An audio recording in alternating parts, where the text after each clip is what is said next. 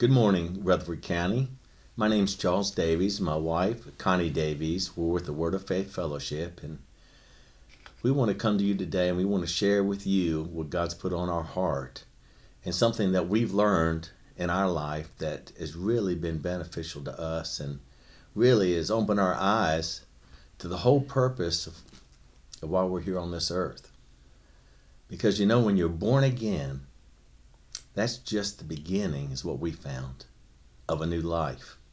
And that is the most crucial concept that we can partake of, because when you're born again, you, as it says in 1 Peter 2:2, it says, like newborn babies, you should crave, thirst for, earnestly desire the pure, unadulterated spiritual milk. Like newborn babies. We are a newborn baby when we're born again. That means that we have to grow, we have to learn, we have a whole new life in front of us. And that life is a good life. It's the best life Connie and I have ever had as we continually grow with Jesus. And that is a process that takes place. And again, I want to share with you that being born again is not the end. I thought, well, I got my ticket to heaven. I'll go to church, I'll pay my tithes, I'll do all the right things, and that's all there is. And then when you read the scriptures, you find out that salvation is not just being born again. Salvation is a process that takes place in our life as we continue to go to God and allow Him to teach us, instruct us, and actually we become disciples. The Bible says, and Jesus said this in Matthew 28, that we are to be His disciple. And He commanded the 12 apostles, the 11. He says, go in and make disciples, teaching them to do everything. Mm-hmm. And when you see yourself as a disciple, you have a whole new meaning and purpose in life.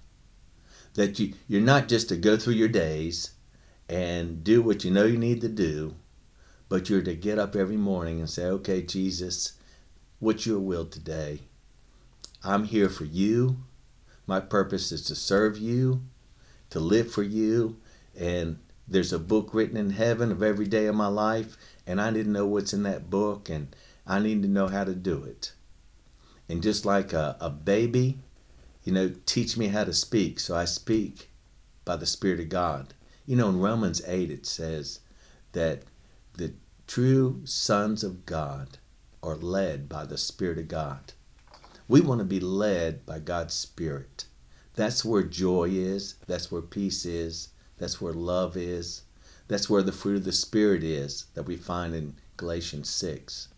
And that fruit comes as we're being led by God's Spirit. But we can't be led by God's Spirit unless we learn how to be led by God's Spirit. Unless we let people in our lives to teach us and we get in this Word and let the Word of God show us. So again, I want to go back to 1 Peter 2. And as I shared in verse 2, that like newborn babies, the Bible says, we're to crave and thirst spiritual milk. Spiritual milk means that God wants to bring spiritually a development in our life. Because when we're born again, we become a new creature in Christ. The old's passed away, the Bible says, and everything's become new. And that new person on the inside of you and I, when we're truly born again, needs to be developed. And the way that we develop it and the way it grows is by having spiritual milk.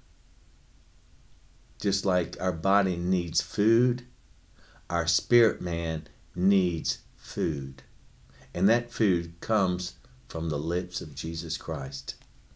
And it goes on, it says, since you have already tasted the goodness and kindness of the Lord, and when you're truly born again, you've experienced the love of God in your heart, and you have a love for other people. It says, come to Him to that living stone. Once we're born again, we're to come to him, a living stone, who men tried, threw away, but which is chosen and precious in God's sight. Come and like living stones, be yourselves built up in a spiritual house.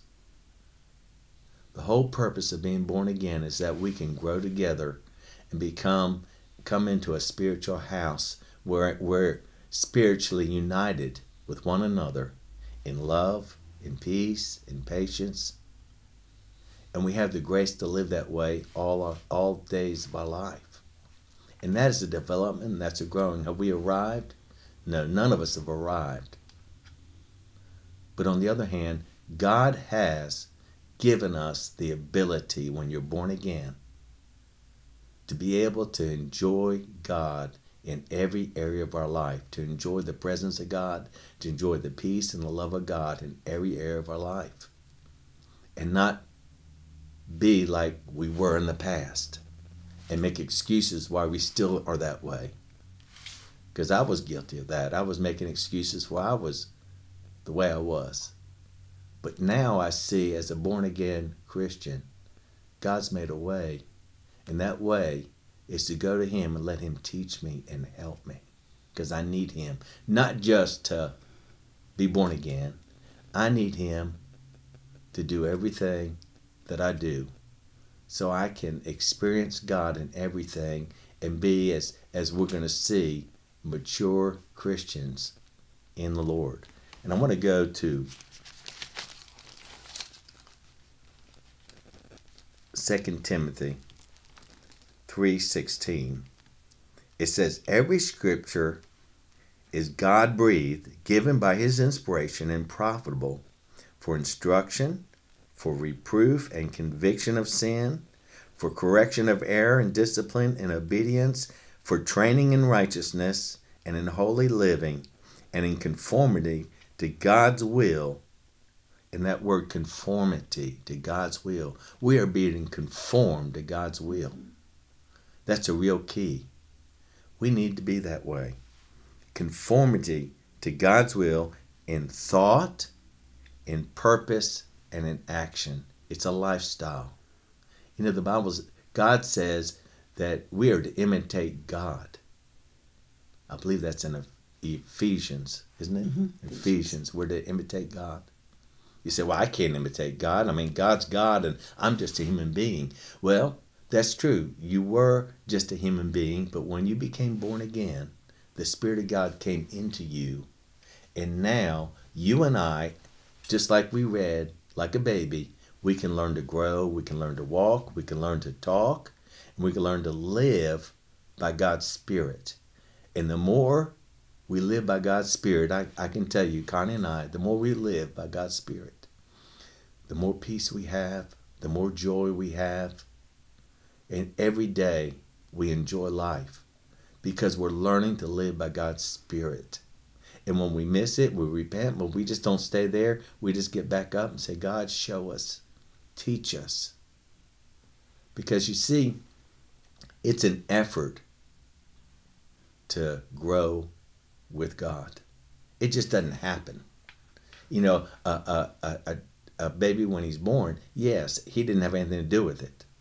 But afterward, there's an effort to learn to walk. There's an effort to learn to talk.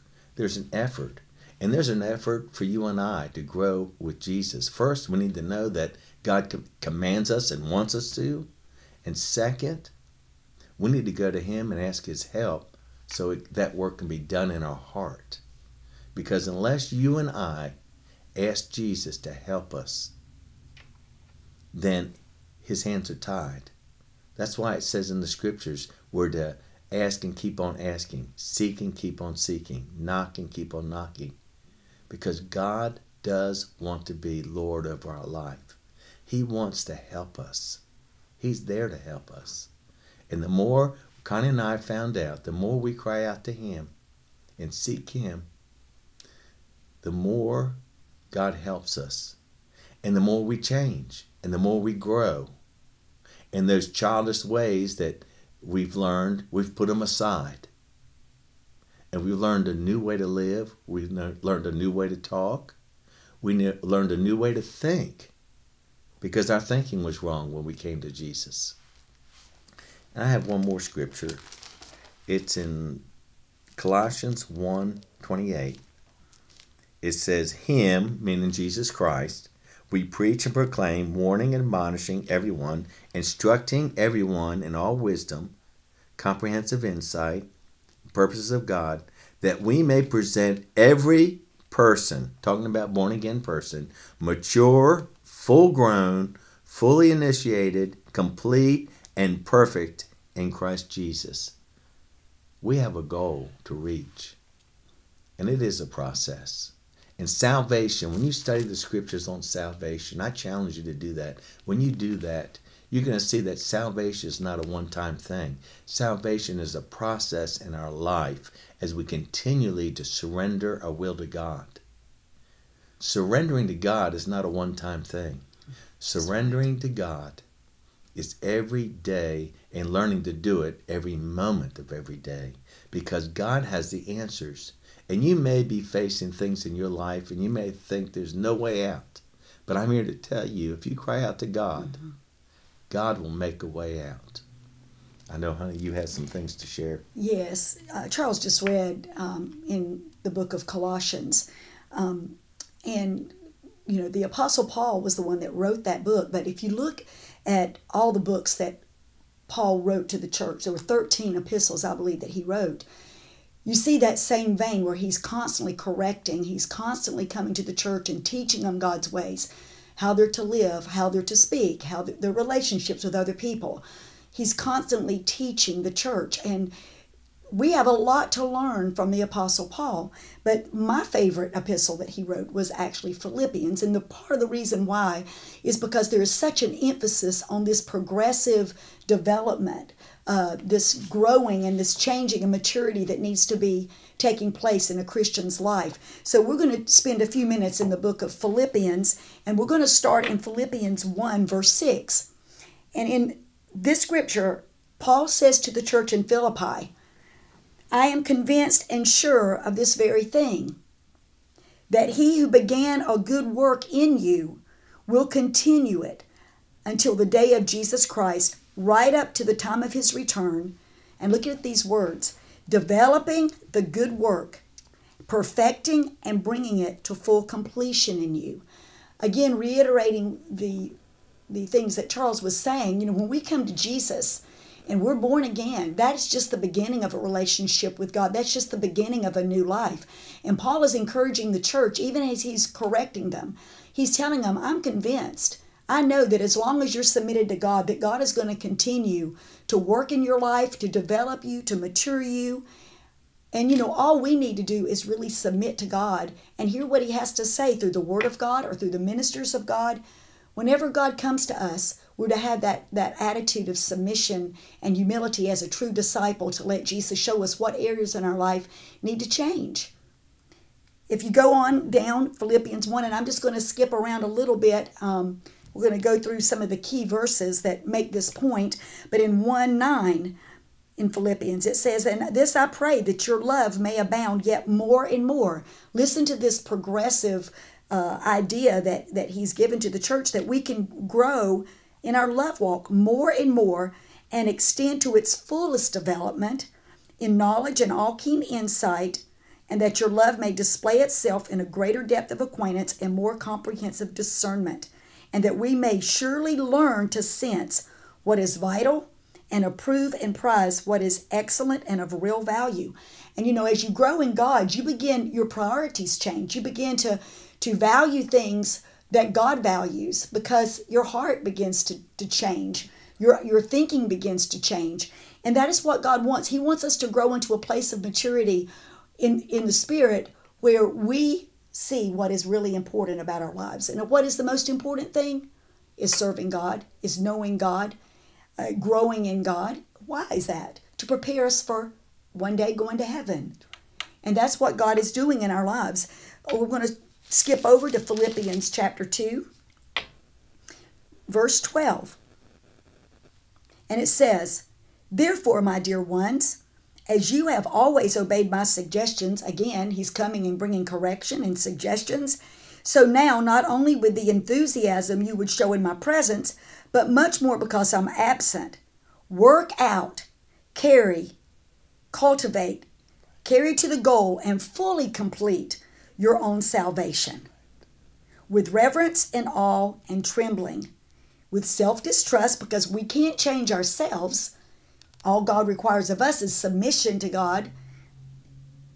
And He's the one that changes us. But self-distrust with serious caution, tenderness of conscience, watchfulness against temptation, and timidly shrinking from whatever might offend God and discredit the name of Christ. You know, we do not want to be reckless with our life. When we come to Jesus, we want to know that, our walk with God is a serious matter.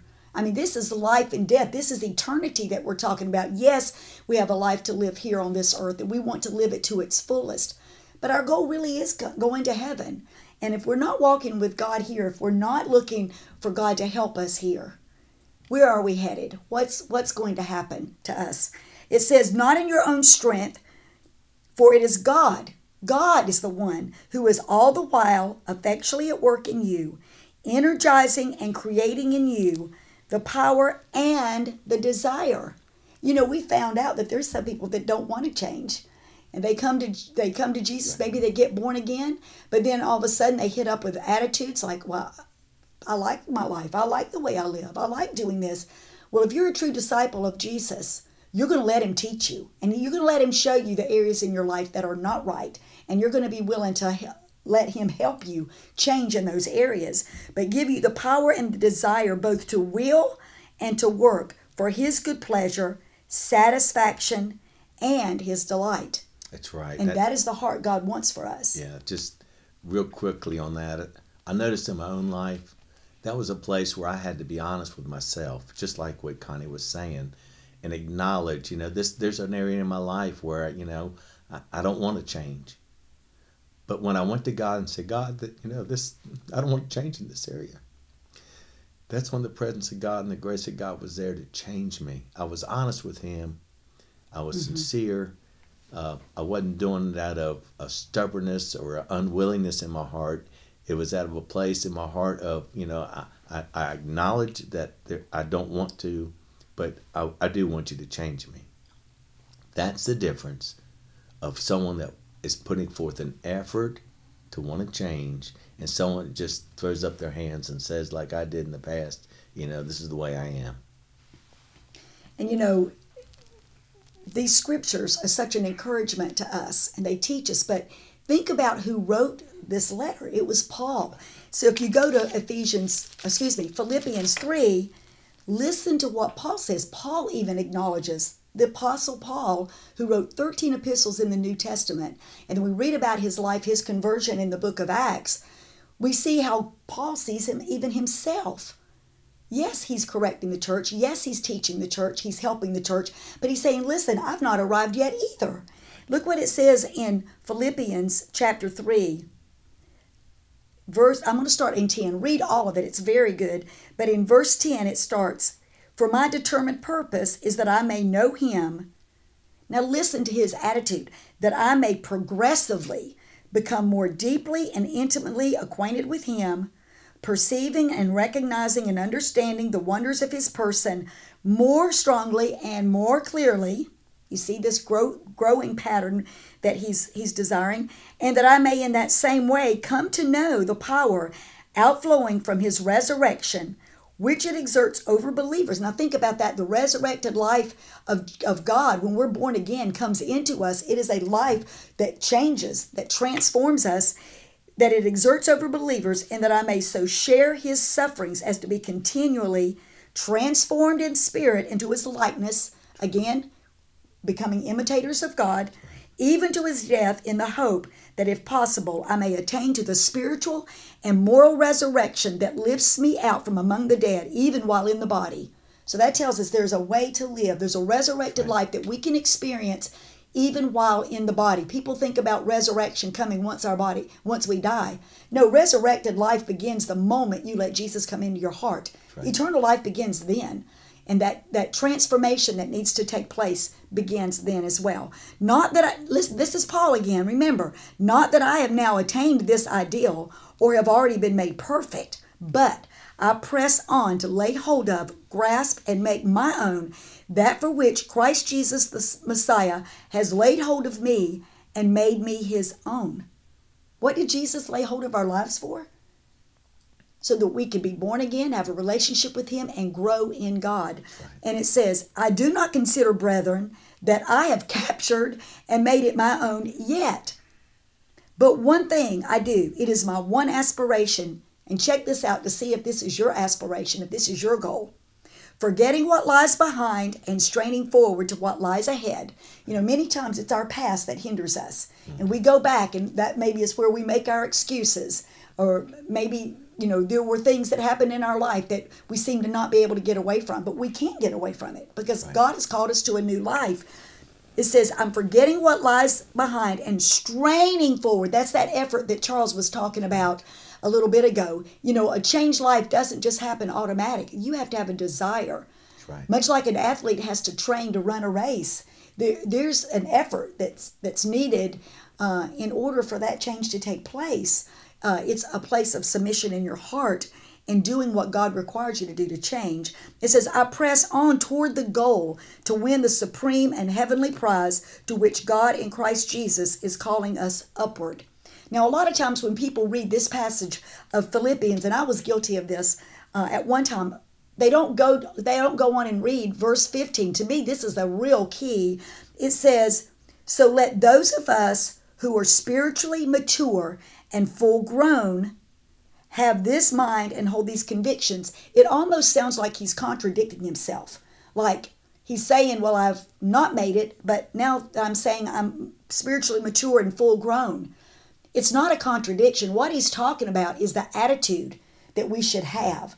We should be able to acknowledge, you know, I have not made it. I'm not perfected. There's still things in my life that need to change, but I'm not stopping here. I'm going to press on toward that goal, and I'm going to keep going to God, and I'm going to keep allowing him to change my life until I reach that goal. And of course, our ultimate goal is to go to heaven.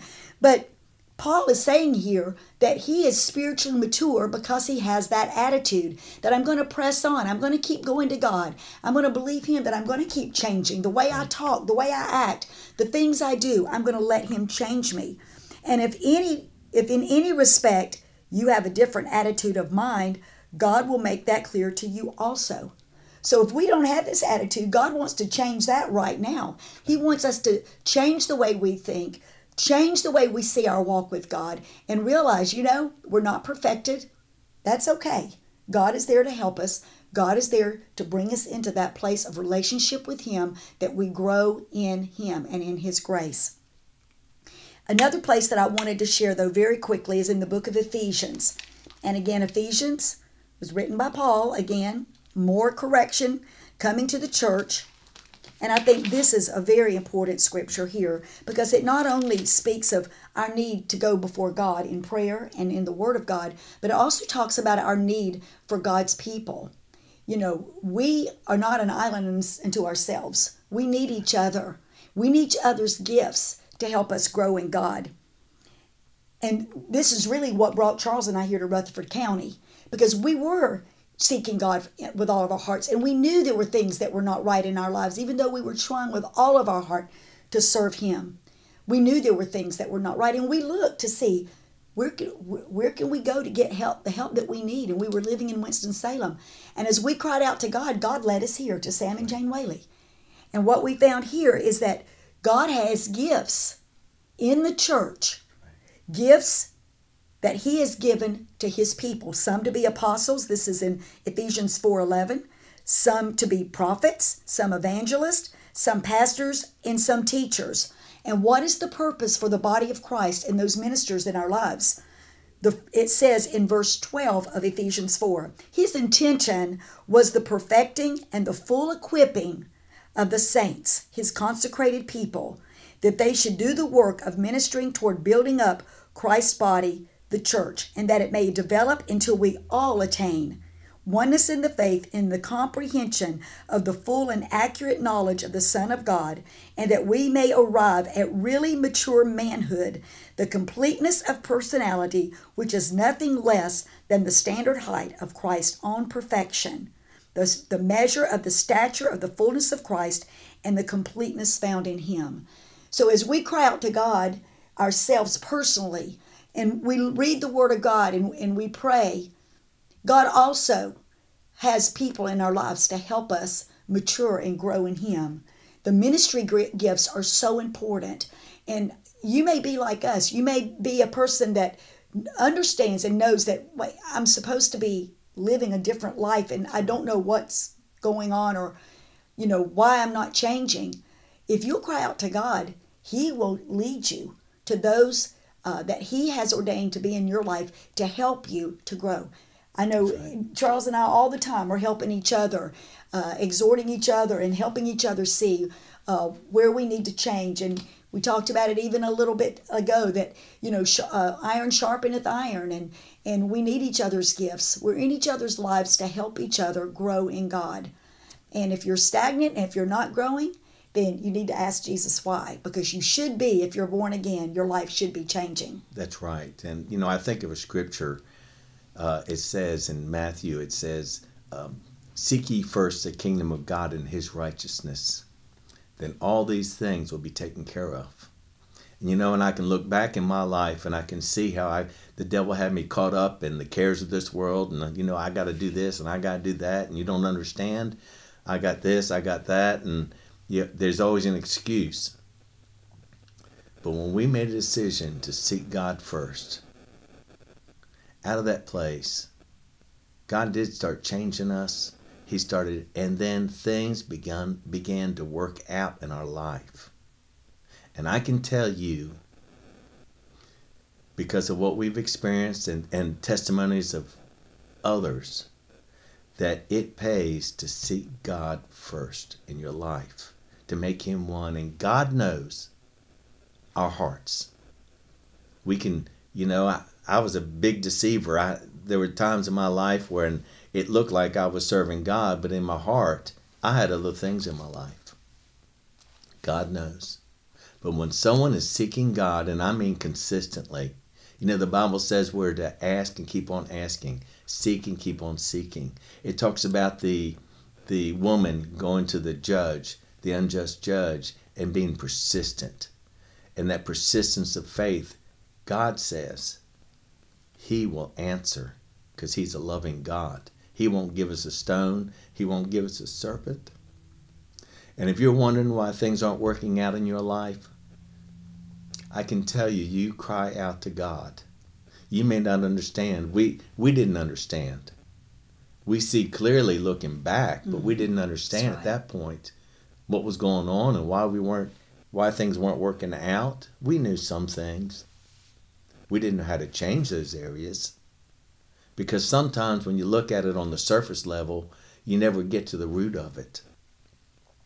But when you cry out to God, God says, well, you know why? For example, for me, you know why you had anger in your life? Because there was so much hurt in your life.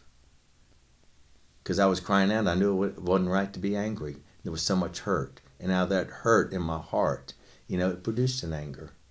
And so when God dealt with the hurt, it helped set me free from the anger. Now, this was like 30-some years ago. So God has the keys for your life and my life. And God alone. And you and I will never be satisfied until we cry out to him and seek him with all our heart. And we, just like Connie said, we surrender our being to him every day so that he can tell us what to do. And he can deal with us as a father does a son and train us. That's right. Because until you're trained, until you're discipled, you'll never experience the love of God in your life. Well, I see that our time's run out. We want you to know that we love you. We want you to know that we're praying for you, that we care, that the work that God's done in our heart, we're so grateful for, but it's not enough to be grateful for it. We want others to experience the same love and the same change that we've experienced.